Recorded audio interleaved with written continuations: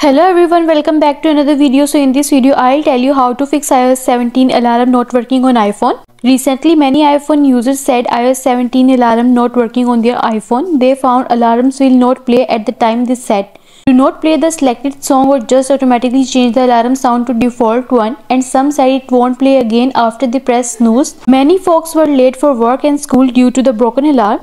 If you are also facing this issue, in this video I'll tell you how can you fix this problem. But first subscribe to my channel for more upcoming videos and hit the like button. So let's start the video without wasting any time.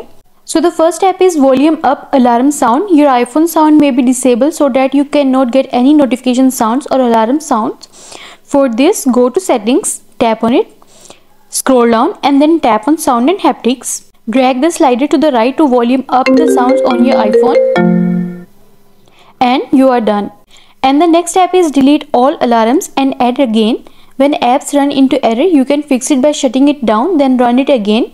Try to remove all the alarms on your iPhone. For this, tap on clock app on your iPhone and then slide to left side and then tap on delete. And then try to remove all alarms on your iPhone, then shut down the clock app.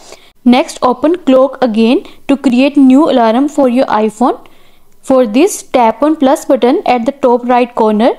From here you can set alarm as you want and then tap on save and you are done. And the next step is force restart iPhone. Alarm not working on iPhone in iOS 17 could be fixed by simply force restart. For iOS 17 users to force restart iPhone, you only need to press volume up button and then press volume down button and then the side button and then slide to power off, and after some time keep holding the power button until you see the Apple logo on your home screen and you are done.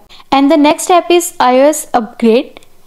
For this, go to settings, scroll down and then tap on general and then tap on software update. Wait until the page is loading.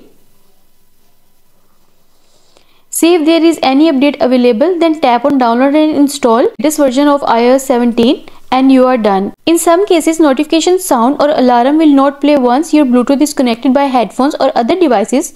To make sure the alarm can work as normal, it's better to ensure the iPhone's Bluetooth does not connect to any device. So you need to turn off Bluetooth from your control center. For this, swipe down from the top right corner and then tap on Bluetooth icon to turn it off and you are done. I hope these solutions will fix your issue of alarm not working on iPhone in iOS 17, and also let us know in the comments below if you have any questions. Thanks for watching. See you in the next video.